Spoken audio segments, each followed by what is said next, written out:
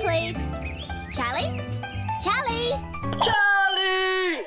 Are you talking to me? Of course we're talking to you. Are you deaf? Are you blind? You look blind.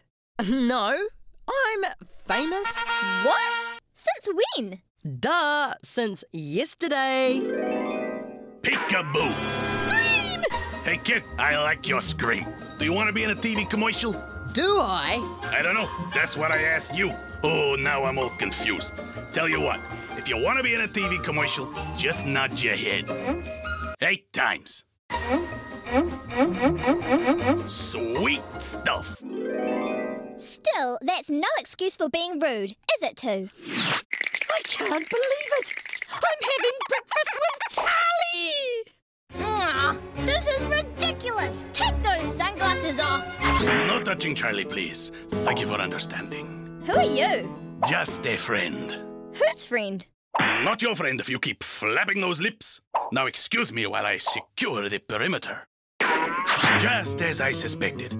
Knives, pointy things, spoony things. From now on, you all eat with your hands. And trim those claws. Charlie's skin, it needs to be scratch-free. And smooth. This room isn't safe. Time to go. Okay, Charlie, what do you want to do now? I want to play tag. Okay, you're it. What you think you're doing, you crazy pointy-head kid? Hey, leave him alone. It's my job to protect you. Well, I don't want your protection. I misunderstood the situation and shamed myself. Why does he not want protection? Why does he not know I care? Why? Oh, I'm sorry I yelled at you. Did you write that song for me?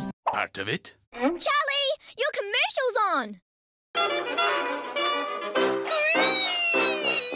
Uh-oh. Looks like Charlie's had another late-night sneaky wee. Thank goodness for night-night nappies. They'll keep him dry, even on the leakiest nights.